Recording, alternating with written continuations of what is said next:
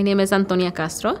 I come from the West Region, Los Angeles. Went to Southeast High School the year 2013, and my business was Cool Sleeve, a heat-resistant sleeve for servers. My biggest concern in my future before NFTE was the mentality that I had of working and hustling and having two jobs. Growing up with a family and a father who worked doubles consistently, that was my mentality of that I'm going to the workforce and going to be working, instead of having the mentality of I can create my own future, create my own schedule, and make money out of something that I'm passionate about.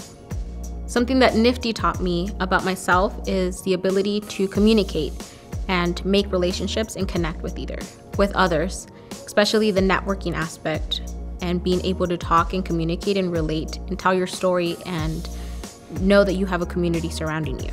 I became a teacher and I taught the entrepreneurship curriculum because I came from the same streets that my students are coming from, grew up in the hood, and I wanted them to know that if I did it, they can do it too.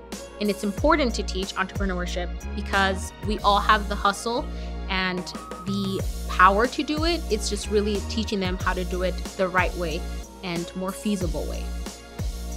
As an adult, everyone consistently asks, what are you gonna do for the rest of your life? There's no right answer. You can always change it. Whether you start a business now, have a career, or do something completely different, NFTE will always be here. But more importantly, just keep moving forward.